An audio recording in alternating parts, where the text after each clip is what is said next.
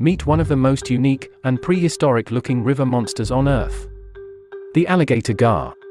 They are the largest species of the gar family, and among the largest freshwater fish in North America.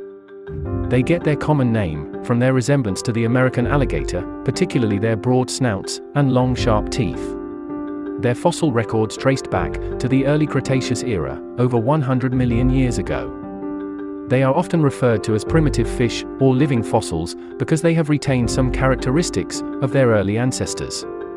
They can weigh up to 136 kilograms or 300 pounds and reach up to 3 meters or 10 feet long. Their scales are unique compared to other fish, called the ganoid scales, which are strong and bone-like scales, often with serrated edges, which provide excellent protection, like an armor.